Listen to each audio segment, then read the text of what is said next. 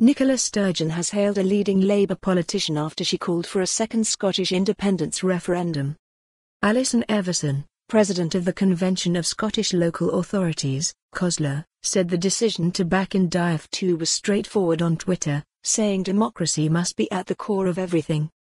It comes after the Prime Minister reiterated his opposition to Diaf 2, despite the First Minister saying it is now a democratic right. Ms Evison, who is a councillor in Aberdeenshire, said, "It's straightforward to me, democracy must be at the core of all we do. Not for me to decide its direction, of course, but can't help thinking that Scottish Labour would do well to listen to principled and sensible voices like at Alison Evison https://t.go/cofzu7vdct. Recently it has become fragile and we must strengthen it again. We can strengthen it by enabling the voice of Scotland to be heard through its formal processes, and that must mean a referendum on independence." Nicola Sturgeon was quick to respond and tweeted her appreciation of the councillor's opinion.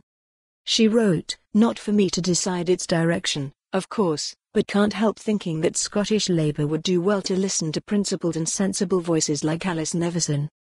Richard Leonard, leader of Scottish Labour, has previously said a majority for pro-independence parties in Scotland in 2021 would be a mandate for a second vote. For more on this story, visit the news article link.